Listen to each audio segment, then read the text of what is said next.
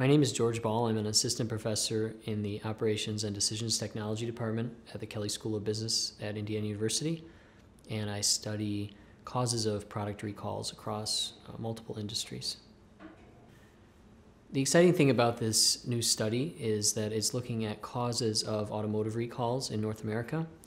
And what's unique about that is up until this point, practically all of the academic literature on recalls looks at effects of recalls, consequences, stock market effects, customer loyalty effects. And this is the first study to our knowledge to use empirical data from real factories to identify managerial decision-making variables that may lead to manufacturing-related recalls. We found in this study that there are two important variables that may lead to manufacturing-related recalls. Utilization being at very high levels, essentially working factory personnel overtime, and complexity in the factory, which comes from high levels of variety, either product variety or plant level variety. So this study uses 7 years of North American automotive factory level data and 7 years of associated manufacturing recalls, and find that when a plant works on sustained levels of overtime, they're likely to have 8 additional recalls over the course of these 7 years, which leads to $167 million for the automaker. That number comes from a $20 million per recall finding that we have in the study as well. We also find that variety in the factory can be problematic for manufacturing recalls. For every 4 additional options put on a car, that leads to 2 additional recalls in the course of 7 years. Each of the co-authors on the study had a different perspective and motivation for the research we did.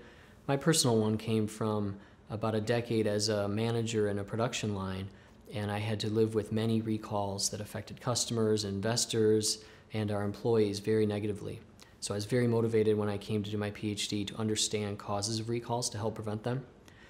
The variables in this study relate directly to that experience because oftentimes as a manager of people on the production line, we found that when we worked them very hard on overtime in an environment where there was a lot of complexity, usually caused by a lot of product variety, we saw additional problems and significant quality defects, which would often be come across through a recall in the field. And so it was something that I'd seen in practice, and I really wanted to understand if using robust econometrics and empirical methods, we could identify it as a statistical relationship in practice. So there are several implications of this study. I think the most important one is that managers need to think about 2 things that they can balance in the factory floor to help avoid recalls. If you're going to work your factory on significant overtime, it would be wise to reduce the level of variety and the level of complexity on the production line, because we found that when things get more complex, people need extra time to absorb that complexity. And the opposite holds true as well. If you have to have a lot of variety on the production line and a lot of complexity, it would make sense to do so at a time when the utilization rate is lower in the factory.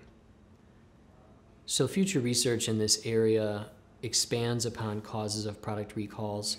We're looking into medical device industry, into the pharmaceutical industry, and we're trying to identify additional factors that may help both regulators and managers to avoid product recalls. For instance, we're looking at Food and Drug Administration practices when they inspect medical device plants and how their inspectors can become more objective and help identify problems. In that study, we find that the more experience an inspector has within a facility, the less likely they are to identify real problems, and the more likely that factory is to have recalls in the future.